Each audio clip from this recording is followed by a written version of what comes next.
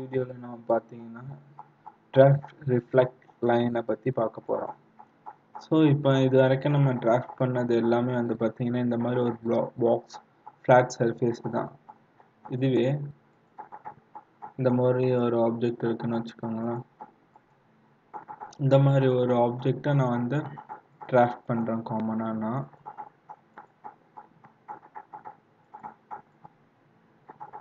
So டேன்ஜென்சி மூலமாக அது select ஆகிட்டு, ஸோ நான் இந்த ஃபேஸை வந்து நியூட்ரலாக கொடுக்க முடியாது. அதனால் இந்த ஃபேஸை நான் நியூட்ரலாக கொடுக்குறேன்னு வச்சுக்கோங்க.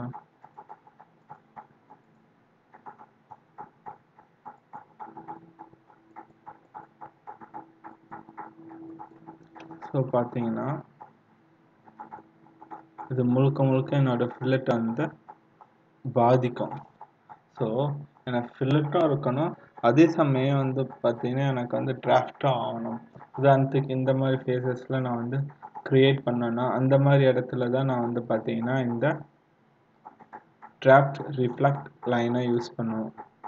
ஸோ இந்த மாதிரி ரெண்டு டிராஃப்ட் இதை செலக்ட் பண்ணிவிட்டு எனக்கு எவ்வளோ வேணுமோ அந்த ஆங்கிள் கொடுத்துட்டு ப்ரிவியூன்னு கொடுத்தேன்னா எனக்கு டிராஃப்ட் ஃபார்ம் ஆகும்.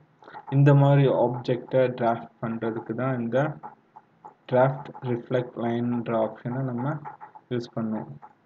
ஸோ இதுக்கும் வந்து பார்த்தீங்கன்னா காமன் டிராஃப்ட் ஆங்கிள் மாதிரி லிமிட்டேஷன்ஸ் எல்லாமே இருக்கும்.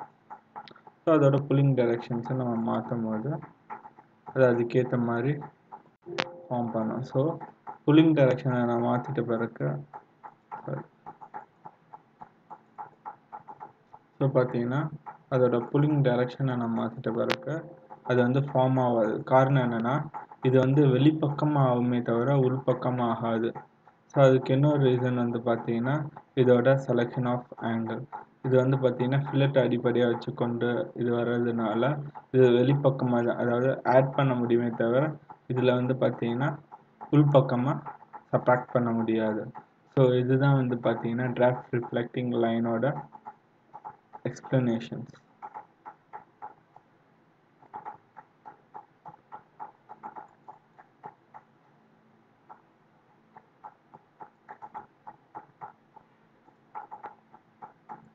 So பார்த்தீங்கன்னா ஃபார்ம் ஆயிடுச்சு.